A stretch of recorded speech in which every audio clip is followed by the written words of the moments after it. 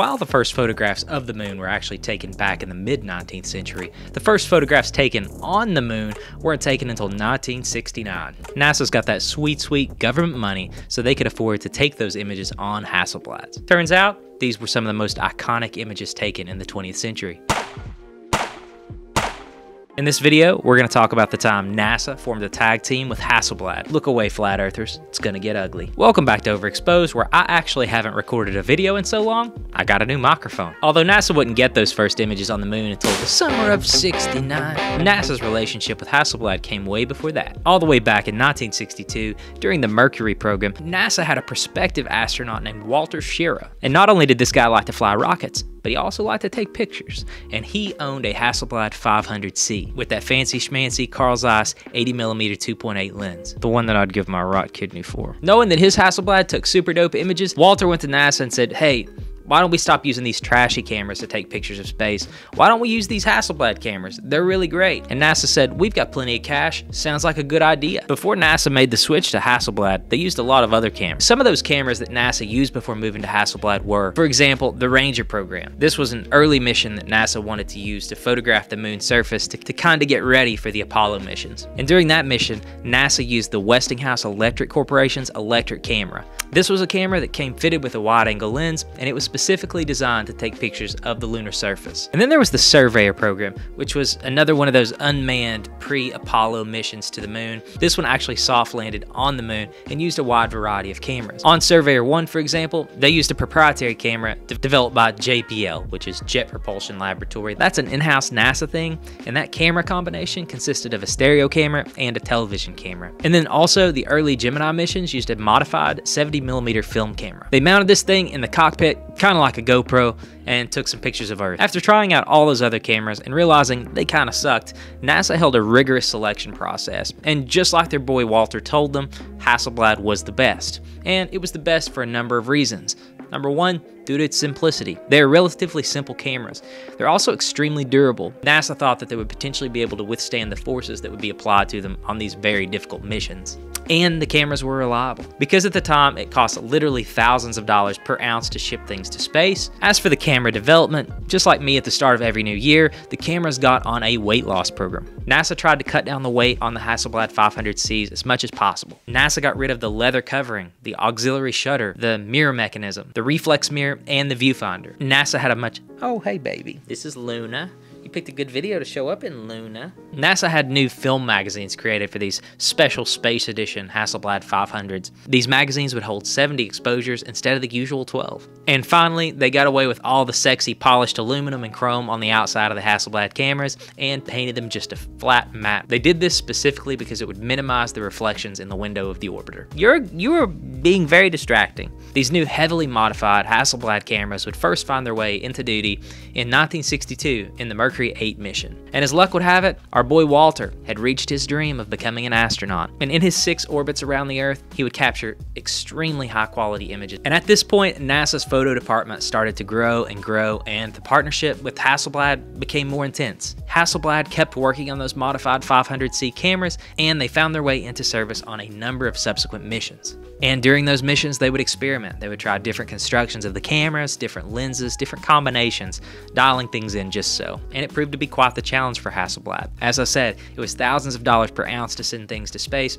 so NASA was always pushing Hasselblad to drop the weight on the cameras. And they did. They kept making the cameras lighter and lighter as time went on. And this was a pretty impressive feat. Folks were really surprised by the high quality images that came back from the space missions. And it's easy to forget about the extreme tolerances that these cameras had to live up to. These cameras had to work in extremely high temperatures, and they also had to work in extremely low temperatures in the vacuum of space. The cameras had to deal with zero gravity and a number of other unknown problems. You know, in photography, a lot of times we think about the decisive moment and how you can't go back in time and recreate a moment. And if you think about it, these Hasselblad cameras were tasked with capturing billion-dollar images, just gobs of money put forth to get these images, so they had to work perfectly every single time. And they did, for the most part. It would be that mission where the Eagle spacecraft would land on July 20th, 1969 on the surface of the moon. Buzz Lightyear would speak his famous words, or was that Neil Armstrong? And these would signify humanity's first steps off of our own planet. The camera that Neil Armstrong would take with him when he disembarked the Eagle spacecraft was an HDC, or a Hasselblad data camera. The camera would be fitted with a Roseau plate and a Carl Zeiss Biogon 50mm f5.6 lens. So as we know, the bokeh was probably not that great, but that's okay. They'd brought with them a second Hasselblad setup. This one was an HEC, or Hasselblad electric camera.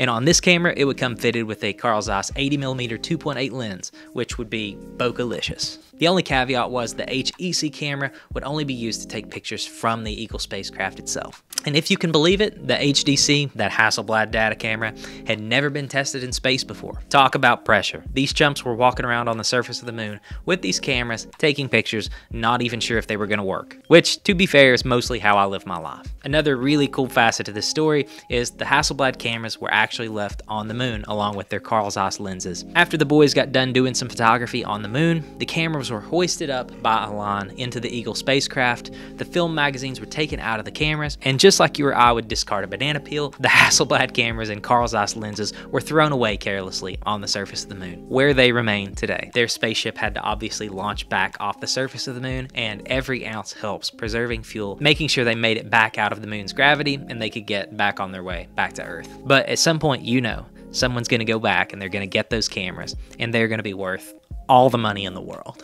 During their little photo walk on the moon, the boys managed to capture 842 stunning images. And while the majority of these images were taken on the surface of the moon, quite a few of them were also taken from the lunar module. Another thing that's worth talking about here is the film that was used. While they were walking around on the moon, they were actually shooting a special version of Kodak Ektachrome. Believe it or not, Eastman Kodak specifically formulated this version of Ektachrome to be used in space. What made the film so good for use in space wasn't that it was resistant to lasers or Death Star rays or anything like that. It was a special layer that Kodak had applied to the film to make it more resistive of radiation. Additionally, the film was packaged in a special container to keep it safe from the temperature fluctuations in the vacuum of space. The film was also coated with a layer of anti-static material that would keep it safe from any little static discharges that may happen, so they didn't get those weird lightning bolts on their film, I guess. And if you're wondering, the film was rated at an ISO 160. And who did NASA trust to develop these images? Well, they did it themselves. Yes, that's right. NASA trusted themselves to develop the images from the Apollo 11 mission at the Johnson Space Center in Houston, Texas. And I'm just imagining those poor guys with their beakers and mixing the chemicals and whatnot, and the sheer amount of terror they must have felt as they were getting ready to put those images into the development tanks. I mean, you talk about a screw up. Like I said, billion-dollar images, and they're developing them themselves. The images were developed using traditional darkroom techniques, and they were printed out on glossy paper. The images were then scanned and digitized. That way they could be analyzed by researchers all over the world, and we can still look at those images today. And like any good photographers, NASA did everything they could to protect and preserve the negatives from these shoots. But that wasn't before they sent the negatives to Kodak for examination. And while it's cool that they used Hasselblad cameras to take pictures on the moon the one time on Apollo 11, and what's even cooler is that there were actually 6 total manned missions to the surface of the moon, and Hasselblad cameras were used on all of those missions. It's estimated that the total number of images collected by the Apollo program in its short run from 1969 to 1972 is about 13,000. Photographs taken on the Apollo 11 mission are some of the most iconic images in human history. Heck, they may be the most iconic images in human history. And they provided us with a wealth of information about the lunar surface and what Earth looked like from outer space.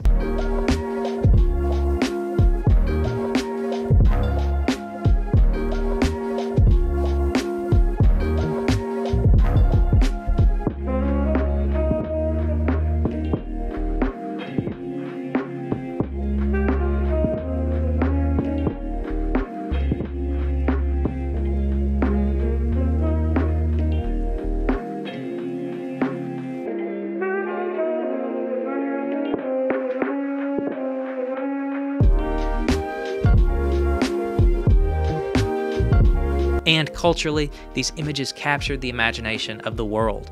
Just a really captivating time to be alive, and hopefully we have more moments like that to come in the future.